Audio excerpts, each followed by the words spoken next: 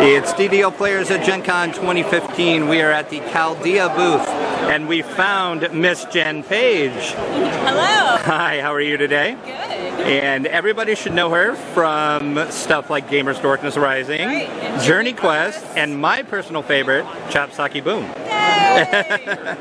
So tell me a little bit about how you got into acting. You don't have to go into the full story, but I know you're busy here at your booth.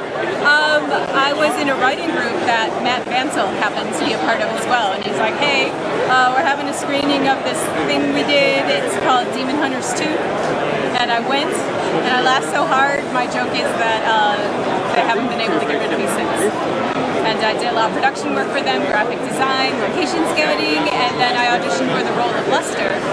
And that was actually my first real acting gig. And really? Yeah, and oh, wow. Loved it. So, well, you never would have known from that. I did not know. Yeah, it was something I've always wanted to do, but I grew up really shy.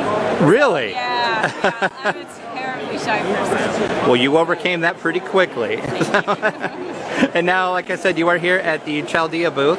Can you tell us a little bit about that? Chaldea is a multimedia fantasy project.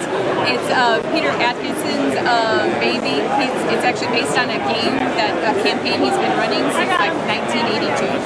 And it's so epic that we don't think we're ever going to film all of it. So we're going to do some live motion acting filming, and we're also going to have like motion comic graphics to support the rest of the story.